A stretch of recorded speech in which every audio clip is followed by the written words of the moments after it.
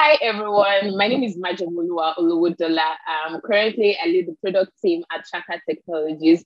Chaka is a platform that powers borderless investments for Africans. We have a range of products from ranging from our stock trading platform to Chaka for Business. We have SDKs and APIs available to fintechs and other traditional stock brokers. And of course, our recently launched product, Smart Invest. So Smart Invest is a platform that provides access to specially curated assets across different asset classes. So when I talk about assets, I mean stocks, ETFs, bonds, real estate assets, and all. So we have a specially curated portfolios created by financial experts, by finance experts. And so Smart Invest is actually that product for this category of users who really don't have so much insight or so much knowledge into the stock market. They really want to invest, they really want to grow wealth, but they don't know what exactly to invest in, what exactly to put their money in. So with Smart Invest, we take that hard work off your shoulders. We do the hard work of creating a portfolio for you. So all you need to do is come on board and just fund, and your fund gets invested. And then you can monitor the growth of your portfolio. So I'm really excited to be here. I just put it out there, and I hope you enjoy this talk. So today, my talk has been titled, You've Launched Your MVP, What Now? Yeah, so it all starts with an idea, right? So all of the successful products, and even the not so successful ones, always start with an idea. So you have an idea of a product you want to build. It could come from an individual, it could come from a group of people. I just come from everywhere. But then do you just stop at it being an idea? You know, you need to move to the next, you need to bring that idea to life. So you have an idea of a product you want to build. Now, what's next? How do you bring that idea to life? So at Chaka, and just to give a little bit of background. So throughout this talk, I'll be running through how we built and how we launched our MVP Smart Invest that I talked about. And basically just sharing how the entire process we went through, what worked, what didn't work, what were the lessons we learned in the process, right? So that's what this talk is. So it's more practical and less of me sharing a lot of theoretical knowledge, which I'm sure we already know a lot of this stuff. Yeah, so at Chaka, so when the idea of, I talked about how our traditional app, it's we were able to see that the people that really enjoyed using it were more of experienced traders, people that have an idea of the stock market. They know what to invest in, they could understand market trends and all. So, but we saw that there's still this vast market of people who really want to invest, they really want to grow wealth, but they don't know what to. So that was when the idea of Smart Invest came to life.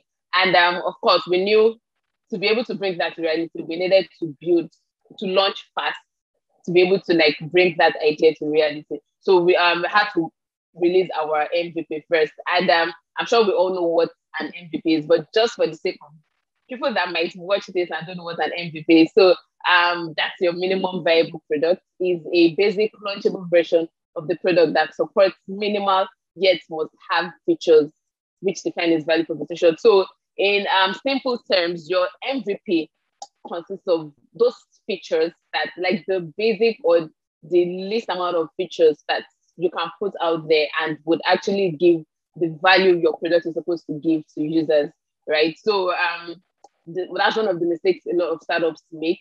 You're trying to build something and you really want to build all of the features, all of the ideas you guys have, and you see that you're probably building for 1 year, 2 years, 3 years, and it's almost looking like an unending cycle. So that's where an MVP is really important. So you build fast and you're able to launch quickly. So one of the reasons why MVPs are really important is, first off, it helps in validating the idea, right? So the reality is the idea we had, or the idea you might have of the product you want to build, is really just an assumption. It's really you just assuming that, users really have this problem. Users really think your product would actually solve this problem. And But there are times and cases where you might actually be wrong. So fine, users might actually have that problem, but probably the direction in which you're thinking about solving it might not be the best one. So if you spend too much time, channel a lot of energy in trying to build something big, you might end up saying, oh, you would probably have to like start from the scratch, or say that, oh, it's not really something that users need. So an MVP enables early testing of the idea with actual users to check whether the product is able to solve their problems efficiently. Then also quick launch. I talked about how we really wanted to go to market fast. First off, to be able to validate the idea, right? Then also to be able to hit the market fast, right? And especially if you are building something new in a novel sector, probably you have a novel idea, you launching fast gives you that first mover advantage, right? You're pretty much almost like the first person to hit the market with that product. So an MVP is created as an intent to enable faster time to market, attract early adopters, and achieve product market fit from early on. So I'll still talk about some of these other things later on and share our experiences later on. And then your initial customers. So those first set of users that get to use your product, that get to test your product, that are available to give you feedback. And so launching an MVP, it helps you get the first set of users to use and interact with your product and see if they actually get value out of the product. So this is just like a brief intro of what an MVP is and why launching first with an MVP is really important. So on this slide, I have the steps that it takes in building and launching your MVP. So I got this image online, which pretty much was just in line with the steps that we took in launching our MVP. So first, it started with market research. So I talked about how from data, from feedback from customers, we were able to see that, oh, okay, there is this need from customers for an opportunity to be able to invest in assets that are chosen by experts, where they don't really need to like think so much about it. And one thing, what we did first with our market research is we started with a survey. So even though we already have like this background knowledge that, oh, users actually want this, users actually need this, but just to be sure we're on the right track, we started with a survey, we rolled out a survey, and basically just questions that helps to see if users actually see that they have this problem that we want to solve, and if users are actually thinking in the line of the kind of solution we're trying to provide, if that's actually in line with what users actually think can solve the problem. So from there, we were able to like get feedback from data. We were able to say, oh yeah, we're on the right track. Users actually users like a vast number, a large number of users who actually have this problem of not knowing what to invest in. They really want to grow wealth. They really want a platform where they don't really need to do the heavy thinking, but just fund and just watch their money grow, right? So that was how we were able to conduct the market research first. Then the next thing was to ideate on value addition. So pretty much important questions were like, oh, okay, so what, and which is actually very important, that from early on, you preferably even have it documented. So what problem exactly are you trying to solve? What value are you bringing to customers? And so because here you probably have like a lot of ways, because there are probably a lot of ways to actually solve this problem for customers, right? So it's you just relying, okay, this is how we want to solve this problem. This is our value proposition, probably even your unique selling point. This is why we think we should be able to stand out in the market, and also pretty much just ideate, think through, refine the idea, basically refine the idea, think through. I'm actually I'm very big on documentation. Like it's really important, right? So beyond the idea being stuck up in everybody's head, so just to be sure we're all on the same page across the team, everybody built it. So I find documentation to be really, really important, right? So just document the idea. So even from that early stage, you can really start writing out the requirements, documentation, specifications, and all of those, so that there's like a central place where everybody has like, okay, this is like the central place that describes what we're building and what problem and how we want to solve it for customers. So the next step is to map out user flow. So this is pretty much more like the design pattern, design system. How is the user's experience going to be on the product, right? So where does it start from? Where does the user journey start? So pretty much mapping out the user journey. So for us, it was, and especially for the MVP, we wanted to make it as simple as possible. So the user flow was straightforward. So you just come on board. So for us to be able to determine the kind of investor you are or your risk appetite and all, you go through like a profiling questionnaire. So come sign up, go through the profiling questionnaire. Then from there, you are assigned a portfolio category. So it could be conservative, it could be growth. So depending on your kind of investor, based on your responses from the questionnaire. So we assign a portfolio to you, and from there, all you just need to do is to just fund, and immediately your funds get invested in the assets that are already like in the portfolio, because the portfolio have already been designed by experts. So it was straightforward.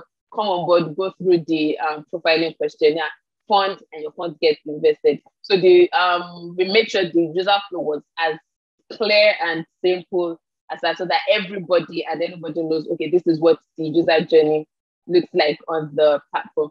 Then next was to prioritize MVP features. Remember, I said like your MVP features has to be as minimal as possible. I know there's always that temptation in product teams like, we can actually just squeeze in this feature. Like, it won't hurt if we add this 2 extra feature. We feel like it will make the product extra cool. And also, but as much as possible, just try to like make it as minimal as possible. Then also prioritize, right? So if for any reason you need to like add or remove from it based on the priority level, and it also helps, especially if developers and engineers would have to work on it. They know this is like the top priority, this and this are what we want to knock off first, right? Then, of course, after prioritizing, definitely you build, and that's if you are building, and then you launch your MVP, right? So after launch, you exercise the build. So the last step here from this chart that we have here is to exercise the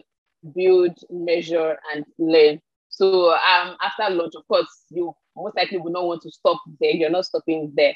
You want to start building, start improving on the MVP that's been launched. Then measure, right? Measure, you have key metrics that's in a certain place that you want to measure. Then, of course, learn, because you'll be getting a lot of feedback from customers. So this in all is just like a brief summary on how to like build and launch your MVP.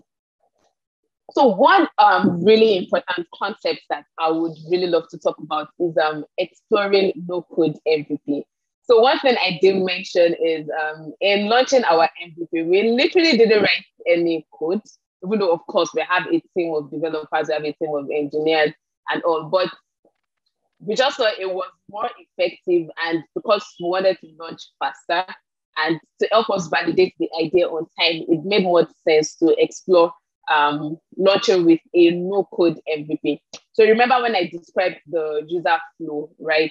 So it starts with users just taking, of course, sign up with no. So it just starts, the actual flow starts with you taking the profiling questionnaire, then you fund, and immediately your funds get invested.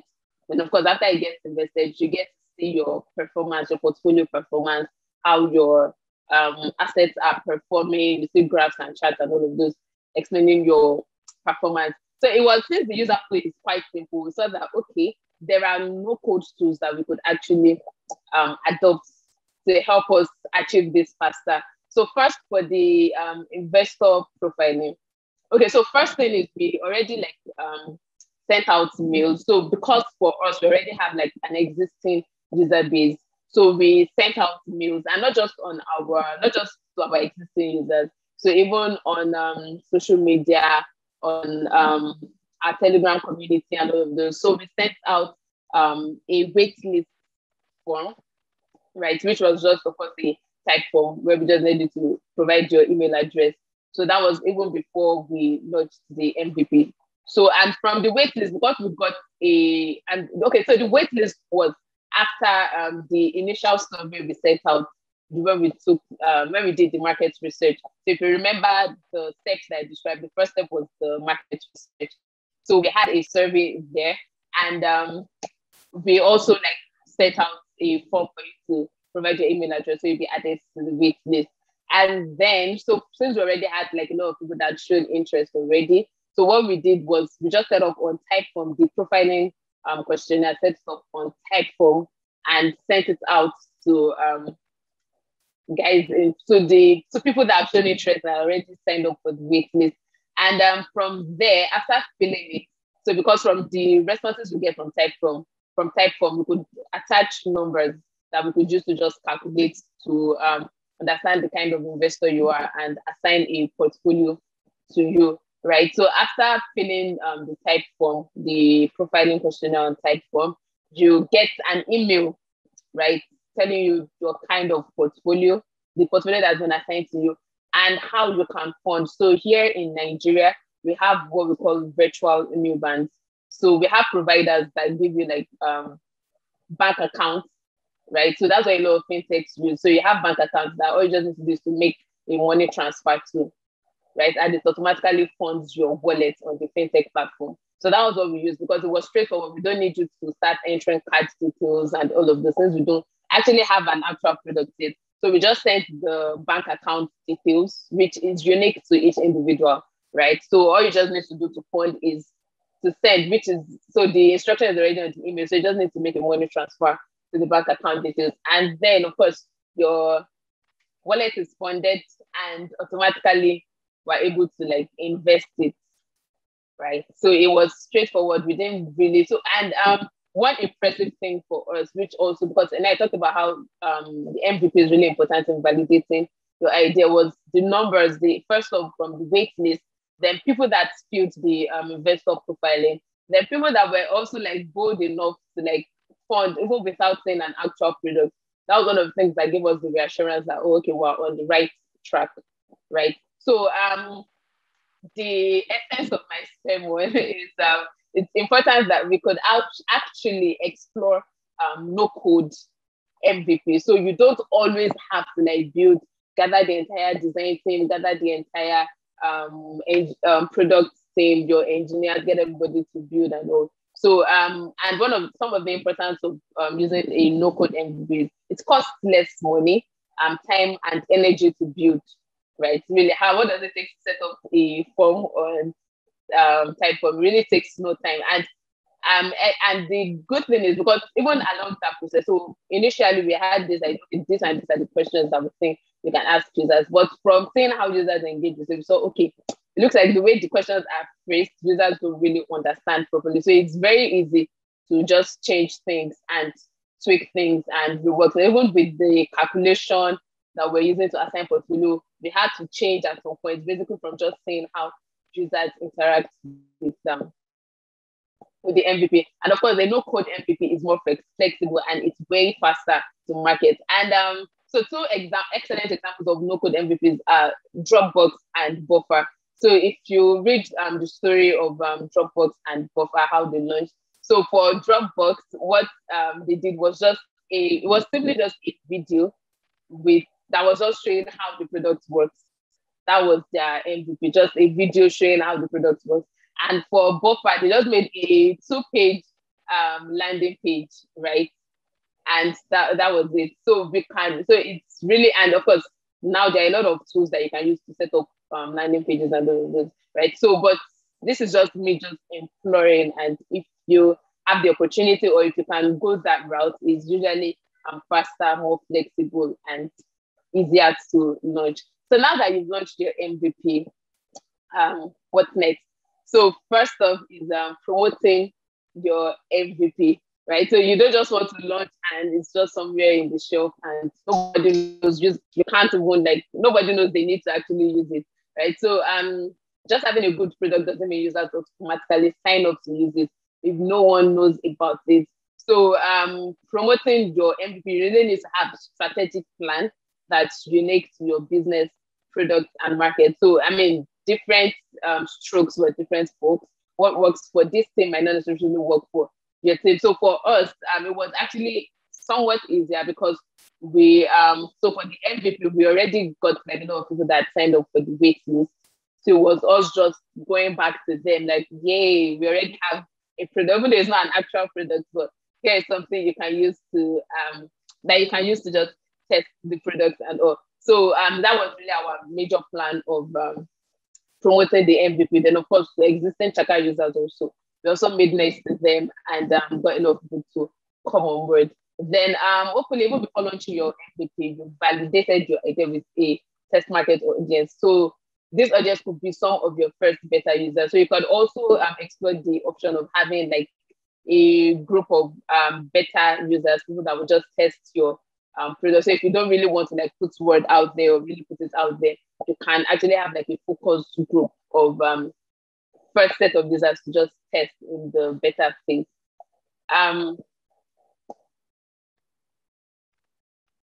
Okay, so next thing is on measuring success, right?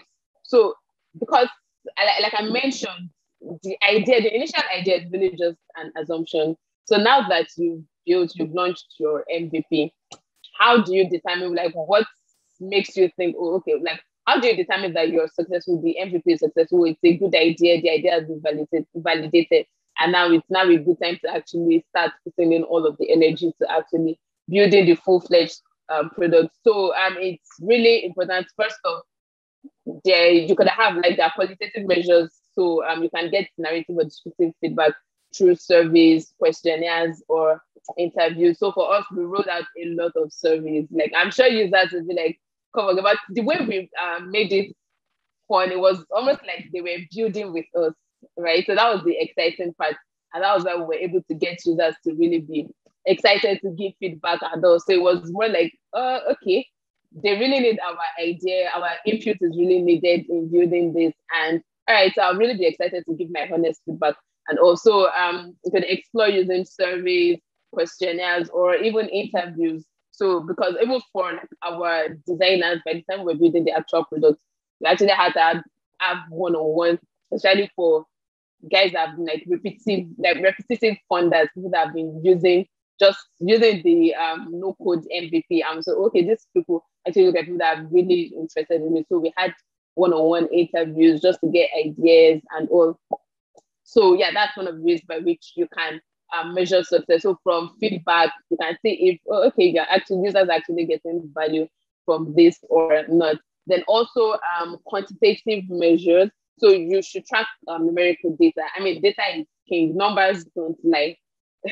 So you need to track data to determine whether your customers found value in your MVP.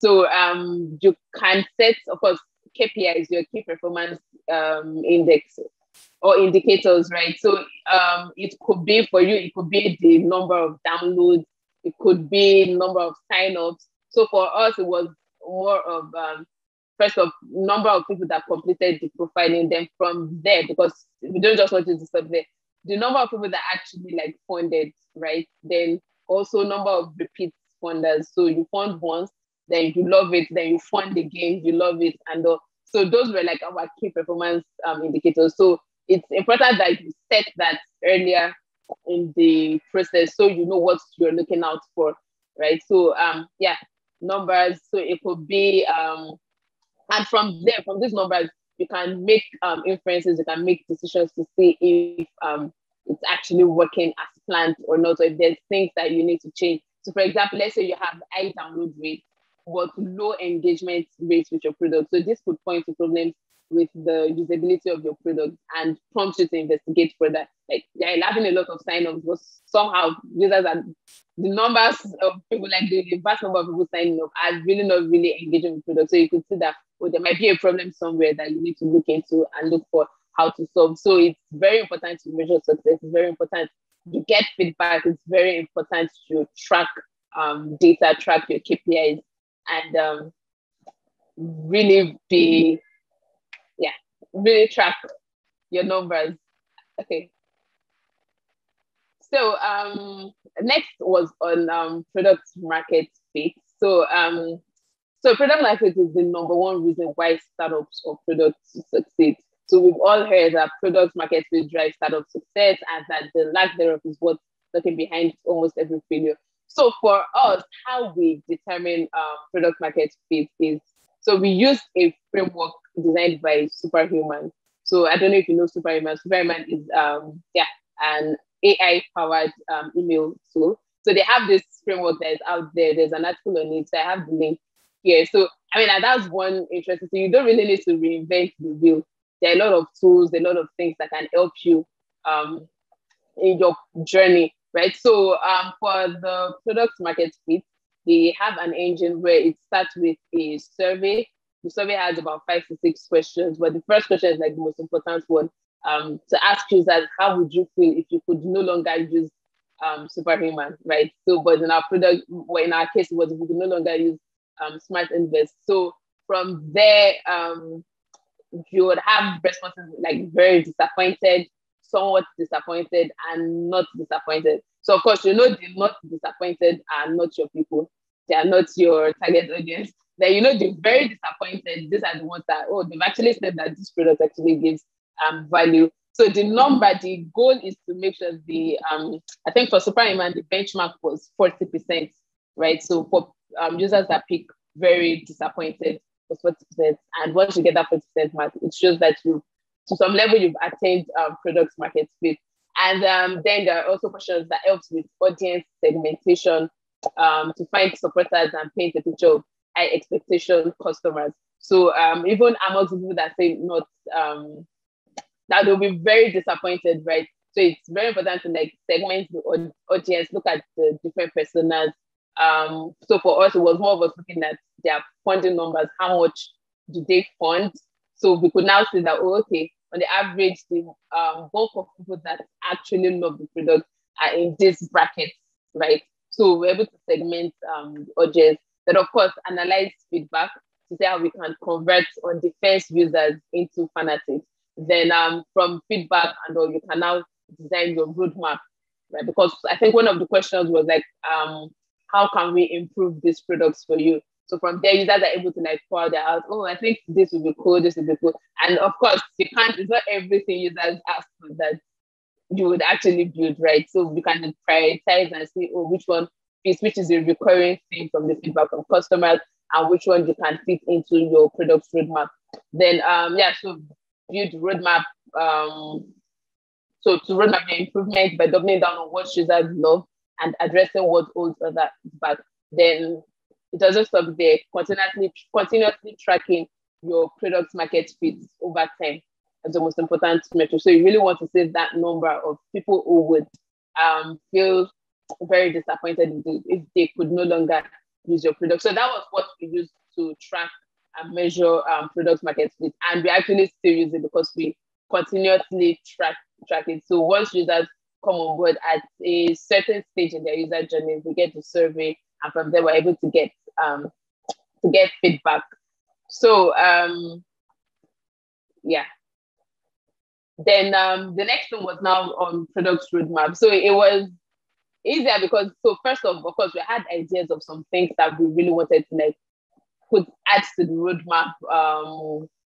But also from getting feedback from users, especially with our PMF survey, it's actually like the primary survey that I use to like get feedback from users. So we're able to see like recurring things that quite a number of users are actually requesting for. And so from there, we were able to like design our product roadmap, right? So after the MVP, of course, we're not stopping there because it was just the really basic features. There are a lot of things that we can actually add to it. So of course, start with the product vision, see if some of the feedback, some of the requests or things that we're saying that we want to add to the roadmap is actually aligned with the product vision, the product goals. Then, of course, so when you get ideas, you really need to review and manage the ideas. Then from there, define features and requirements and organize into releases. So after the no code, I'm sure I missed, like after the no code, what's it called? The no code MVP. of course, from feedback we got, we're able to like use that to fine tune how we built the actual product. So the actual product is actually live already, but it was easier to build because we weren't just trying to think through things from the scratch. We already have something that is working, so it was just to convert that into an actual product and also add one or two things that we've gotten as feedback from users. Right. Then yeah, so that's pretty much wow, I'm done. That's pretty much it. Thank you so much for listening. Yeah.